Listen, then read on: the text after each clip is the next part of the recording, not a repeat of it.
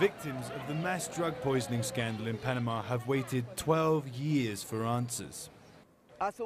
Last February, we met with the president, and he instructed various ministers to seek solutions such as medical care, drug purchases, and evaluations.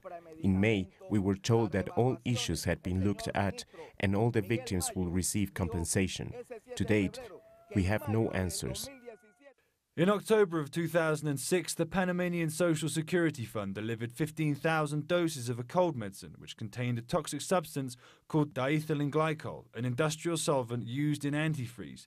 The drug was made by a Chinese chemical company which did not have a license to sell drug ingredients. As a result, around 700 people in 7 countries died. More than half came from Panama. They don't want to resolve this.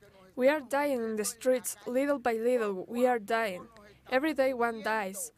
When we hear 3 people died, the truth is 5 or 6 actually died, and they have gone unnoticed. The number of people affected by the drug poisoning is believed to be in the thousands, but protest groups say the government only recognized 1,200 people. They're also up in arms over the punishment. 5 of the 11 accused were found guilty. 1 was sentenced to 5 years in jail, the rest just 1 year. They were not animals. There are still many people suffering because of this. It's too much. There must be justice in this country. How is it a person who steals a cell phone gets 5 years in jail and they only get 1 year? My mom died from this. The scandal has caused Panamanians to mistrust the public health system, even if more than 70% of the population depend on it.